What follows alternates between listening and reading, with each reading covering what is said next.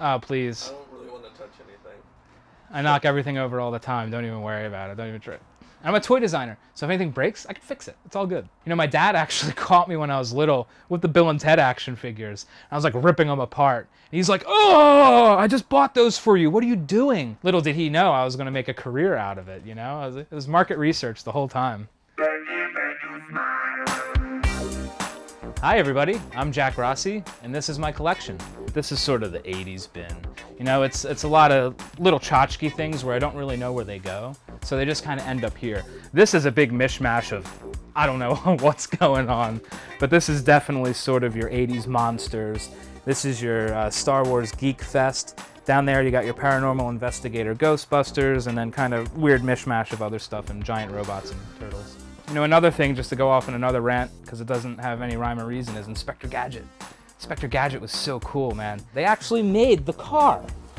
And it's a really good example of transformation in vehicles.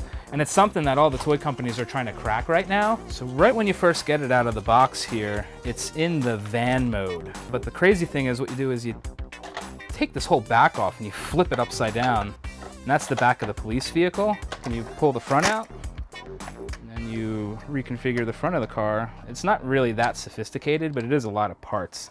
And I can see why they didn't make too many of them, which is why it's sort of Raresville. 6 years I designed the Burger King action figures. You know, all the freebie little premium toys. Premium sounds like a really expensive word, but it's not. It's the free toy that you get, and you know, the safety restrictions are really stringent because they age grade to 0. You're giving away the toy for free, so it's really cheap. And we had to work with some really good sculptors, because if you only have 37 cents to design a toy, you want the sculpt to be perfect and you want the paint job to be good. So right up here on the top shelf, I have my Simpsons collection. Well, this one here first, this is the Funzo doll from Kid Robot. This was one of the rare chases. They had 2 of them. This was the one chase, and then the other one that you didn't really know what it was Bumblebee Man. So they kind of fetch a good penny, but I like the Funzo because it's such a random, obscure reference to the show. Another obscure reference is Homer and the Moo Moo. And these are sort of like these squishy vinyl figures that you can't really find anywhere. Of course you'll find them on eBay, but they're going to be in Greece and they're going to be $10,000. I have the first Radioactive Man comic book. And the cool thing about that is it has this bone structure printed in glow in the dark on the front. I was really into Kid Robot when it first launched. Unfortunately, they closed down all their shops and they put everything into third-party retailers. But Frank Kozik was always funny. He's responsible for the Labbit. The Labbit's cool because you're like, well, it's a rabbit. Why is it a Labbit? What he did was, well, he sent the specs off to Japan to get them to made up, you know? And when he sent it off, it came back as Smorking Labbit, because of the language barrier, as opposed to Smoking Rabbit. The other one here that's really good, this is before the Labbit went to Kid Robot. This is one of the first ones, a little bit dusty. And the gimmick with this one from Medicom Toys Corporation is that he has the skeleton inside. This one's the second rarest, which has the red one, but then there's like a gray one, which is like really hard to find. You're kind of a chumpy if you don't have this in your toy collection. This was the Back to the Future Blu-ray set that came from the UK. So they put a lot of detail into this set. This is like the photo where Marty and his sister like disappear, the newspaper clipping. They did a little replica sports almanac.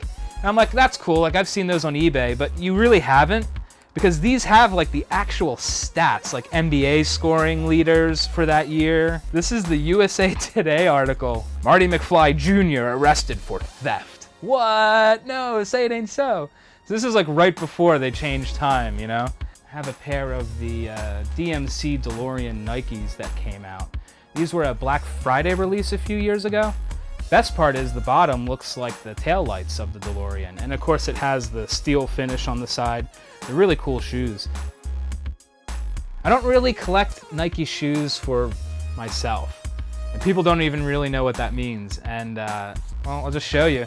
I kind of got into trying to find used Nike baby shoes for my large-scale Ninja Turtles. The requirement for getting a shoe is it has to have the colorway of the turtle, obviously, but they also have to be used. So it looks like they were kind of like kicking around and doing ninja stuff in alleyways and, you know, beating up Foot Clan. This area here, this is my workstation. This is where I do all my drawings. I've got a light table down here, but I try to keep, a healthy collection of toys and books and comic books for reference whenever I'm working on different projects. Right here, I have a, old Coca-Cola bottle kind of crate filled with my entire run of Usagi Yojimbo. This is the first issue from Fantagraphic Books. Absolutely love it. If you dip back here to number 10, you get the appearance of the Ninja Turtles. You get Leonardo kind of interacting with Usagi Yojimbo. And this is the #1 Usagi Yojimbo color special, and I got him to kind of sign the top there. Actually, right over here, I have an original Usagi Yojimbo drawing. Everybody's really excited about Ghostbusters because it's a big anniversary, and they're finally going to do Ghostbusters 3. They've been trying to make number 3 for decades, and I have the Ghostbusters 3 script from 1999. This is the first draft. This is penned by Dan Aykroyd. So right here on the spine, you can see Ghostbusters 3. This is Ghostbusters Hellbent, they were calling it, or Ghostbusters Go to Hell. So this is like a shooting script, like, first draft, you can make the movie out of this. But more importantly, I have a proton pack. And I started building this thing for Nintendo Wii. And what I did was I rigged out this with a Wiimote, and I had the ghost trap with the nunchuck that you threw the ghost trap out with, and I made like a full white proton pack, and later I turned it into a hero pack from the movie. But that's it, that's the proton pack. This is the best though, this is what you want to see. I keep this down here because I really don't know what to do with it. I'd like to get a better case for it and some of those My Light type of things for it, but this is my original set of Garbage Pail Kids that I collected with my dad growing up in Philadelphia.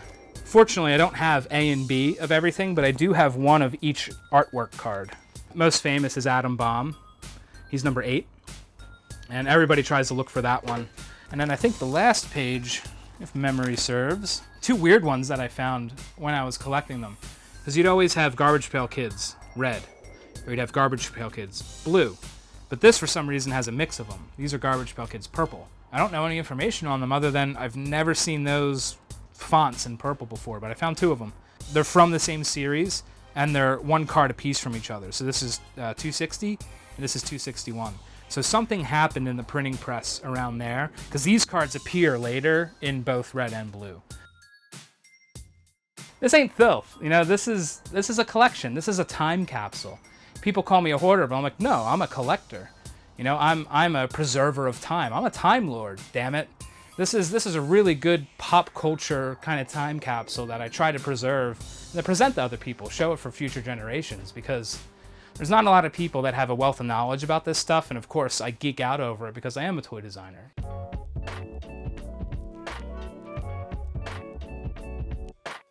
So that's my collection in a nutshell. This is all the collectibles that I have. I try to keep all of my reference close to me, and everything that inspires me on a daily basis as a toy designer in Southern California. The whole industry's out here, and you always have to kind of stick to your guns and keep up with the trends, and to bring back old things that are new again is always a bonus in this industry. Anything 80s, anything ooze, a lot of rock from the 70s, like that's who I am, and that's what I like to collect. And I'm so glad that you guys enjoyed it. Thank you for watching, and hope to see you again soon.